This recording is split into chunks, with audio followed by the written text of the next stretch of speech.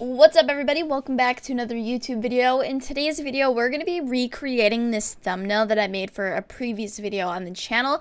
If you guys enjoyed this video, make sure you drop a like, you comment below, and you subscribe. I've been hounded for the last 2 years to make an updated one, so here it is. Let's get right into it. We can smoke this blind, speed it on the sunset strip in the nighttime, yeah, trying to get fucked up. I'm going to try my best to make it look exactly like this, if not a little bit similar to this. So what I do when I open Photoshop is I'll go File, New. I open up a 1920 by 1080 document size. The resolution I have on 300, RGB color, 8-bit. I don't really think any of that matters. It's just going to be a little thumbnail. So 1920 by 1080. Create. It's going to open up a blank document. So there's a few things that I will bring into every thumbnail that I do, which is gameplay, my face, and either a weapon or a character.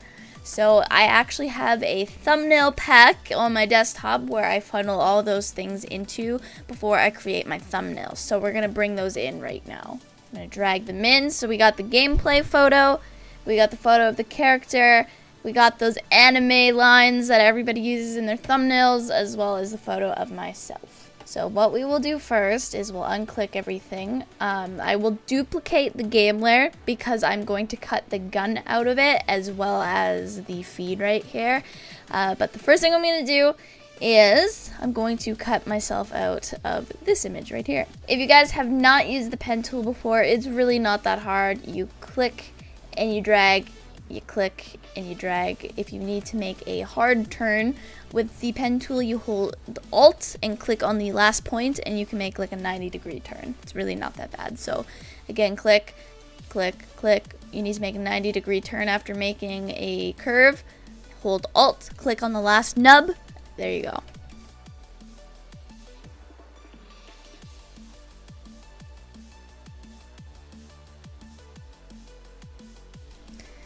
So once I do that, you guys see the blue outline. I connect it to the other end that I started with. I'll go make selection, Control C, Control V. That hasn't changed from the last time I've made a thumbnail. I'll go in again and cut out all of the stuff that I couldn't get to.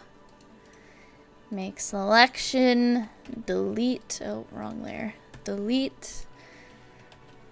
Hold the space bar to drag and click your screen around. Pen tool out this. This makes me so mad when I see people's gaming thumbnails and they have like the inside of their headset not cut out. I don't know why, it's just like a little pet peeve of mine. I will never understand it, but it exists. Right, so we have myself right here. I'm going to move myself over here. I like to make myself prominent in the thumbnails. I don't know why. I just feel like they're more attention grabbing if my face is in them.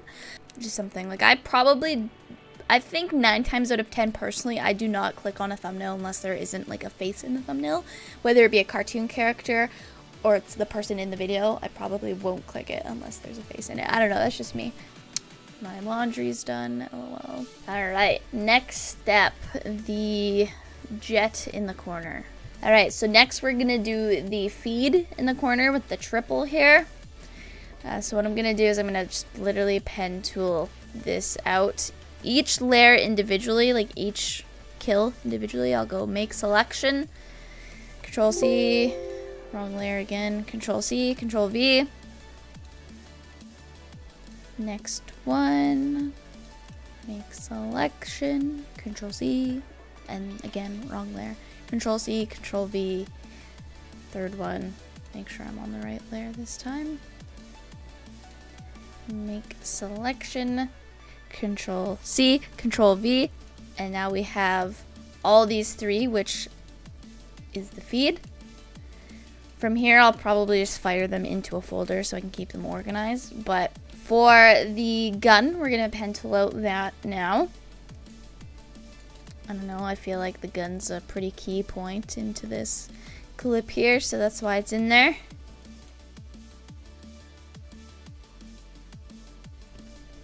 Same thing, make selection, Control C, Control V. Now continue pen tooling out the places that have the background on it still. You could probably find images of these weapons online. However, I always pull from my video unless there's one that looks exactly like what I had in my video. And by the time I find the gun or whatever I'm looking for, it would have literally have been faster just to pen tool it out. So most of the time, I just do it myself. Let's do the background. So I do this all the time. This is like, I've always done this with my backgrounds. I'll go filter, blur, Gaussian blur, and I'll just blur it out. Mine's set to 10. I'm guessing that's what I had on the last thumbnail that I created, so I'll do that. If you guys notice around the edges, there's kind of like this light effect. That's because it's blurring out. If you just copy that background layer before you blur it and then enable it, that goes away if it bugs you. I don't really notice it, but sometimes it bugs me. But that's what I do to the background. I also will go Control U. I'll crank the saturation just a little bit. I found that people click on more vibrant thumbnails over the last few years of doing YouTube. And then from there, I'll actually take the lightness down. So whatever I do in the front of the background pops out more. So I'll crank the saturation and then make the lightness a little bit darker. So my face, the weapon, the feed, everything else kind of just is more in your face. All right, so I feel like my gun in the thumbnail needs to move over a little bit. So I'm gonna move it over. I do have the character Jet here because that's the character I was playing. That's the character that I've been learning the most. So I'll bring her in, I'll move her here, and then drag her below the weapon. You guys don't have to do what I'm doing, but this is just how I created this thumbnail. And if it looks too busy, you literally don't have to add the weapon. You don't have to add her. You can literally just have the feed, the gun, whatever the case may be. All right, so I'm gonna move these a bit closer to each other. Now I'm gonna duplicate the folder, merge group, convert to smart object. Now I'm gonna scale it up quite big, and then kind of like this. It's above me, so I'm gonna move myself down here, and it's below Jet and below the weapon. Okay, cool. There we go. Now to add the effects, the drop shadows, the anime lines, all that fun stuff, as well as the, did I say text? The text. We're gonna add some text now. Okay. So the title of the video was That's So Lucky or something along those lines. So I'm gonna go caps lock. That was, and then I'm gonna do another text layer. That was so lucky. So I got my text here, both two layers, because sometimes I'll change the font on the second layer and sometimes I won't, but that is the text. Sometimes I'll change the color on the first layer, sometimes I won't. In this case I did. Alright, so I did save these as presets, the layer styles. So that is this blue one, because that's what Valorant colors are kind of like, as well as this red one here.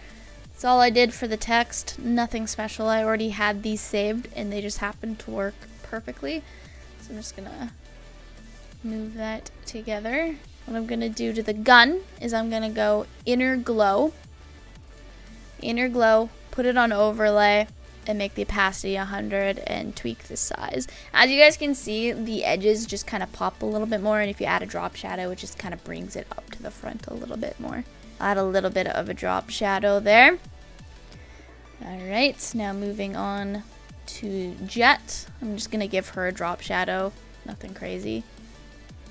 Drop shadow on Jet. The feed, I did the same thing. I did inner glow. It's overlay 100%, and then I'm gonna give it a little bit of a drop shadow as well. Drop shadows and inner glows go so far, just make sure not to overdo it. I'll do the same thing to myself. I'll give myself a drop shadow, but what I did differently to myself than I did with the gun and the feed is I gave myself a stroke. That sounded weird. I changed the opacity to 0, so you can still see the stroke outline, but it's a little bit like more subtle, if you know what I mean. So you can see the outline, looking cool, looking sick. Also, what I'll do is if I have acne, I'll actually just fucking Photoshop it out. No cap here. And I've been struggling with acne, so your girl be Photoshopping out her pimples. No shame, no shame. Makes me feel good. Now moving on to the anime bars. People hate this and they think it's super cringy, but I personally love the way this looks. I don't know why. I've seen it on thumbnails so much, but I absolutely love it, so I'm not gonna stop using it. But you put that black screen with the anime lines on it and you turn it to screen, and then it kind of shows through. I'm gonna rasterize it and now erase points that are too much. So for example, over my face, I don't want that. So I'm gonna go like that. Don't want it going over my face. And then from here, probably over top of the text, I'll get rid of that. And then if you still want some of it, but you want the opacity, just change the opacity of the paintbrush before you erase to a lower opacity. And then I think I'm gonna put this actually below the gun and below jet. So you can still see it, but it's not like as in your face. There you go. You can see it behind the gun. Like it's still there, but it's not like, wow, so in your face, so cringy, you know? Shift. Click the first layer. While you're holding shift, click the bottom layer and you select all your layers. I will drag them, make a copy. I will then merge all of those layers. So if I deselect everything here, all the eyeballs, you guys can see that everything is on one layer. I will crop it. Everything will get cut out of that. So then if you go to crop it again, there's nothing on the outside edges. And that makes a lot of sense for what I'm going to do now. I'm going to go filter, magic bullet, looks. If you have all that stuff on the outside of the square, I guess, the rectangle, the canvas, that's the word I'm looking for, it'll actually apply all the effects to that as well, and it'll make it kind of weird. But these are the settings that I normally use on my magic bullet. I'm not going to change it, but I have chromatic aberration and diffusion's off for this one, anamorphic flare, lens distortion, color reversal, and chromatic aberration. If you have magic bullet and you want to use these settings, I just go in there and tweak them every single time to what I see as fit. So you guys could copy all of this, but the settings inside, just do your own thing. Honestly, that's the best way to learn. But that's what I'll do in magic bullet. I'll hit finished, and then it'll apply the effects in a second here. And there you go. The thumbnail is completed. I love it. I love the way that it makes it look. That's how I make my thumbnails. I'm sorry if this tutorial was all over the place and really fast or jumbled, whatever the case may be. I haven't made a tutorial in a very long time and I'm kind of rusty. So hopefully this is something you guys can use to your advantage and learn from how I make my thumbnails. And if you guys want to see a slowed down, more in-depth version, maybe a Call of Duty style thumbnail, let me know in the comments below, as well as let me know if you want a different game style, whatever the case may be. Drop it in the comments, drop a like, and I'll see you guys in the next video. Spent on hella drugs, yeah. Spaceship, see me when I'm up, yeah. I've been a Martian with no Elon Musk, yeah. I'm in the